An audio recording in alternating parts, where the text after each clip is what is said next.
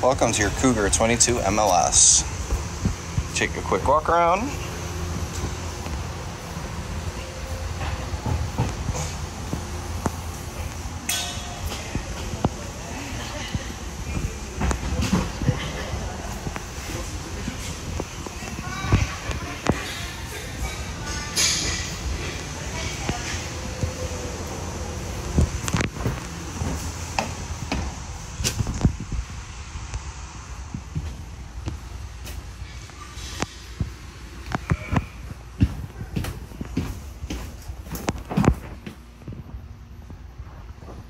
All right, taking a look at our front tanks.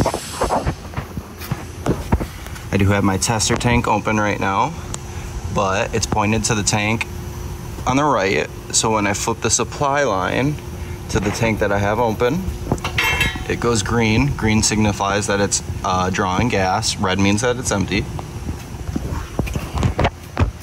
Back there, we're gonna have our battery disconnect. That'll turn off everything to the coach except for the carbon monoxide detector that always draws power. Up front, our power front jack. Down, up, on, off. And then right here, this little tab comes off. Inside there, there's a spot for a socket to manually override it in the case it electrically goes out on you.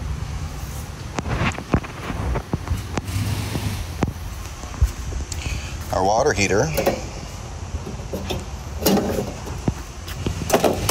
So the first thing that we gotta do to get this ready to use is plug in our water. So we got our city connections right there, and then correlating to that blue tab is where the water is gonna go. So right now it's gonna go to the fresh tank, but if it was down, it'd be your city water connection. And then the city water connection, you will want a water pressure regulator. Make sure that campgrounds are pushing really fast so it's not gonna blow out your lines. This little curly hose in here goes right here, twist on there, outside shower, hot and cold, spray off dog's fish feeder yourself. And then below that, we're gonna have our black tank flush. Our black tank flush is a sprinkler inside our black tank trying to spray the sensors of all the toilet paper. But going back to the water heater, so after you plug in your water, first thing that you're gonna do is go inside the camper, turn on your hot water line. You're gonna wanna push out all the air that's in here. We wanna fill it up with water. So what you'll do, take your 1 1/16 socket, tighten down the drain plug, and then again, go inside, turn on your water, and then you're gonna want a good flow of water coming out of your spigot because this needs to fill up before we turn the button on inside. You can also make sure that it's full by pulling the pressure release valve. A little water will come out if it's full. To drain the water heater, what you'll do is pull your pressure release valve. Hear that pressure die off so that the anno rod doesn't come shooting out at you really fast. The water will drain right there. This is gonna break down basically every 50%. You're gonna need a new one. Then you do have some reset buttons on here if when you push the button inside and it doesn't fire up for some reason. To the right of our water station, we're gonna have a solar panel hookup. Just gotta make sure you have that solar input if you do want a solar panel. Taking a look at our jacks right here. This little T-bar in here is an override spot for the jacks in case they were to mechanically or electrically go out. Looking under our camper by our tires, we're gonna have our low point drains. So that's gonna be for winterizing and de-winterizing or getting out all the water of the trailer. This is your fresh tank drain on your off-door side by that stabilizer jack. Your tires are filled with nitrogen. You can mix it with regular air. It shouldn't deflate or expand with temperature change though, so it should last a little longer. You're gonna wanna hit your rubber seals twice a year with a rubber seal conditioner and cleaner. You don't want those to dry out to major water spot. Water is gonna be our #1 enemy on a trailer. You can hit the side with carnauba wax twice a year. They'll help delaminization, decolorization, help it, those decals stay pretty. Twice a year, you're gonna wanna go on the roof. Treat the roof with a awning, or roof and awning with a cleaner and conditioner that has a UV blocker in it as well.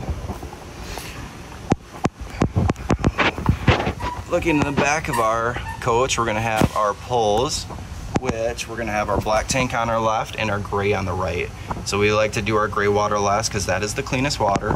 And I do like to have a clear elbow here so I can see when it's finished cleaning.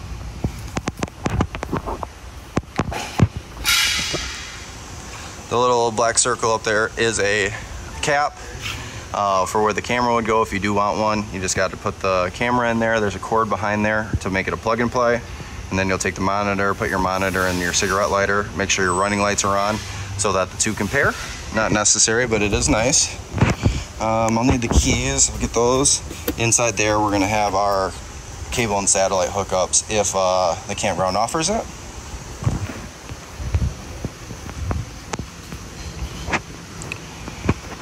And we have cable, satellite, and 110 outlets if you want to hook up a TV or appliances outside. And we have our furnace port. Please let little kids know that's the furnace. It's going to get hot. We don't want to hear the bad stories. The top right corner of our awning, there's a little black circle tab.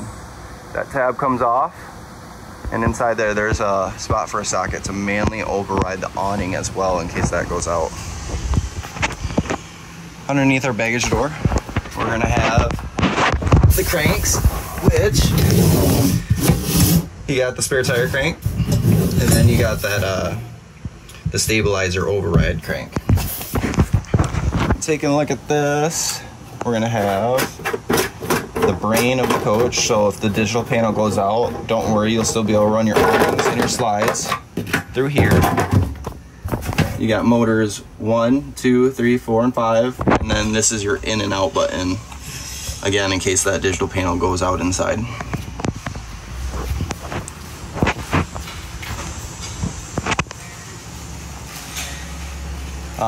Bearings to be repacked, also a maintenance thing, 2 years or 6,000 miles, depending on how much you travel.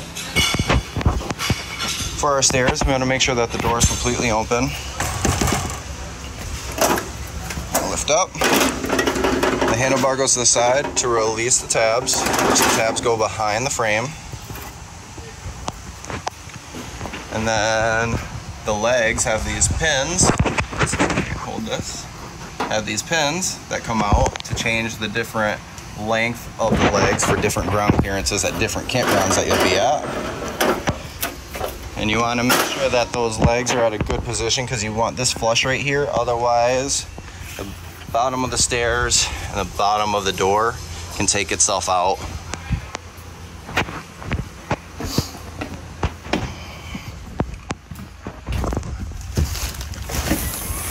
Some storage underneath the bed.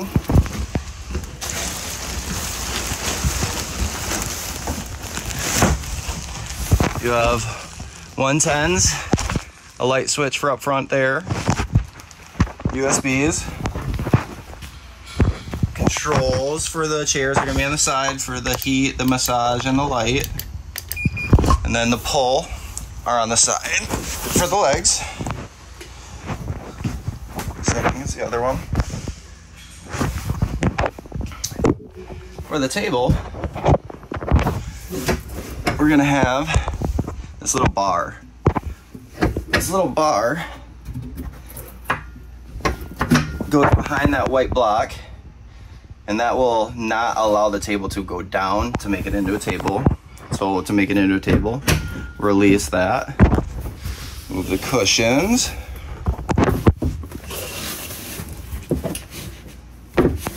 Move the cushions. And then push down after we move that bar. And then you'll use the rest of the cushions to make the rest of the bed. Our refrigerator, we got a power button. You gotta hold that down for 5 seconds to turn it on and off. 5 is the coldest, 1 is the warmest. Got fridge settings, freezer settings, and nighttime mode. Microwave, if you need more directions on the microwave, you can find the manual packet. Our stovetop. This is our igniter, constantly turns to the right, so what you'll do is open it to the pilot symbol, start the flame.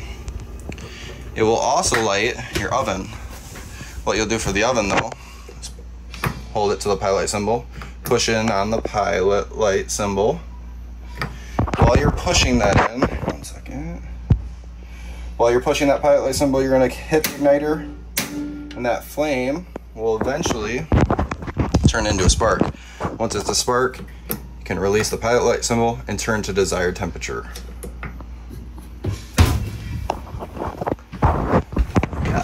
light switches and USBs and 110s above us, above the sink. The purple are going to be for the front door.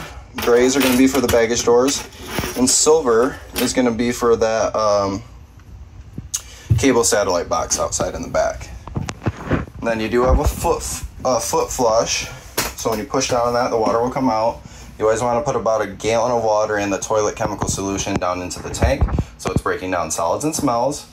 If you're at a full hookup, don't leave the valves open. The smell will arise. Light switches, and then you got your carbon monoxide detector down there. That will always draw power from the batteries. Then I got our TV. Radio next to that. You got zones 1 and 2. 1 is inside, 2 is outside. It does have Bluetooth, so you can hook up to your phone. Stations are going to be wherever you are. And then we're going to have our digital panel. 0s is the code. Whatever is lit up is what you're using. So if I were to hit water heater, it would light up just like this one, but I'm not going to hit it because I don't have water in the system. Water pump, turn that on real quick. That's going to draw out of your fresh tank. Got settings, so you can get in command off the app store and go to Bluetooth in the settings and pair it up to your phone, change the passcode, stuff like that. Awnings, awning light for outside. And then I'm gonna hit the awning button. If you hold the button for too long, the awning will reel in the opposite way. So once you see the tube of the awning, you're fully out.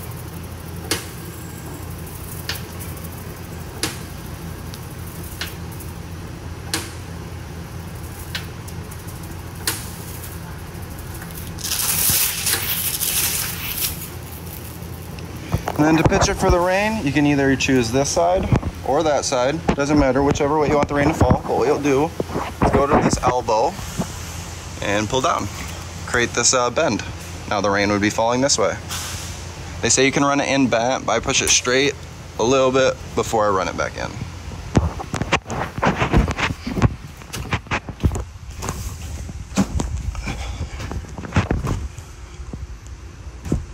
Now, looking at our slides and our jacks, so our front jacks, it'll do both of the front and both of the rears, in and out.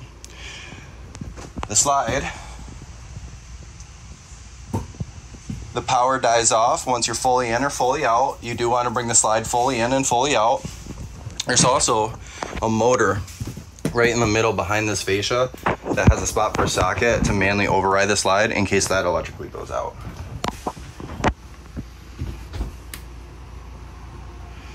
Lights, it's just light switches all over. Then our HVAC, which you just hit the mode, cool, heat, auto, off, then put it to the desired temperature, then you can put it to a schedule via this hourglass.